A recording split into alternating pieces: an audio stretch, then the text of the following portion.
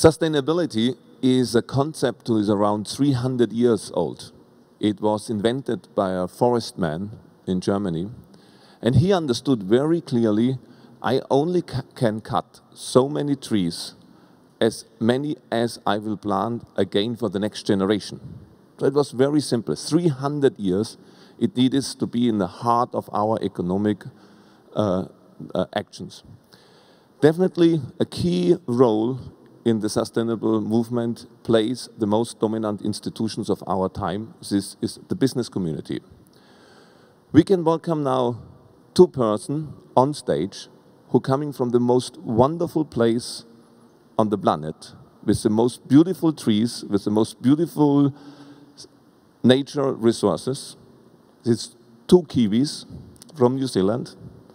And these two personalities are really brave because they come on stage, talk to you as a banker. And to go on stage in these days as a banker and talk about sustainability is really brave.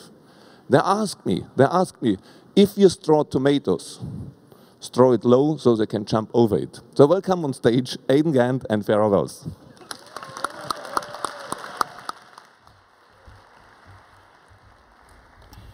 Thank you, Hans.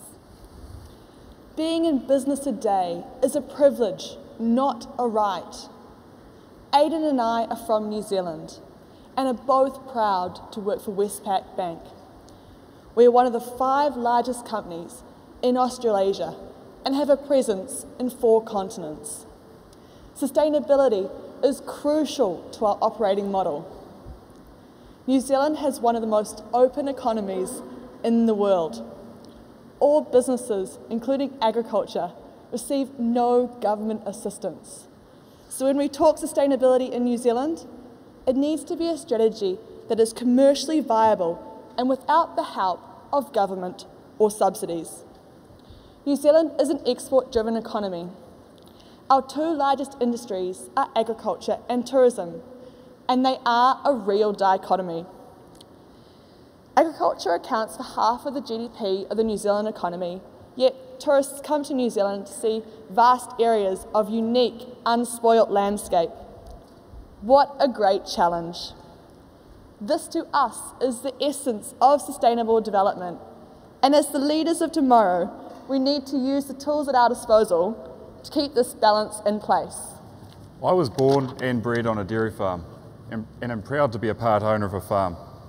We supply dairy nutrition to the world. New Zealand farmers must run their farms as a business and stay competitive with the rest of the world, most of whom are heavily subsidised. Above all, we act as custodians of the land for the generations which follow us. I'm involved in the Young Farmers Network, from being placed the 5th best young farmer in New Zealand in 2009 to now encouraging and promoting sustainable farming practices with our young farmers.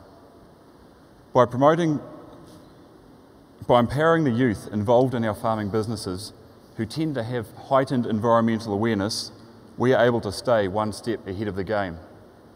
By empowering these youth, they are able to affect more change on the farms than the older farm owners.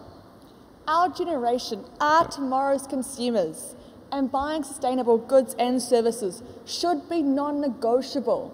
I challenge you to use this as one of your tools to affect change. Within Westpac, Ferrah and I have been involved with our revised sustainability strategy. The leadership group I am a part of is responsible for the design, implementation and monitoring of our strategy, in particular, the economic solutions to environmental challenges. I'm currently the only young person on this leadership group.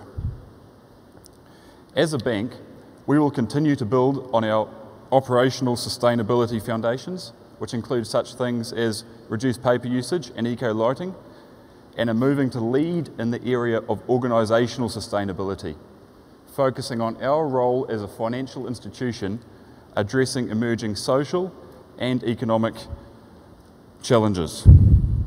This has ranged from promoting financial literacy for both businesses and the average household with burgeoning debt, to incentivising who and how we bank. With industries such as logging in the Pacific Islands, which can be unsustainable, we are actively ceasing to bank these industries. When we support a sustainable business, a sustainable society will naturally follow.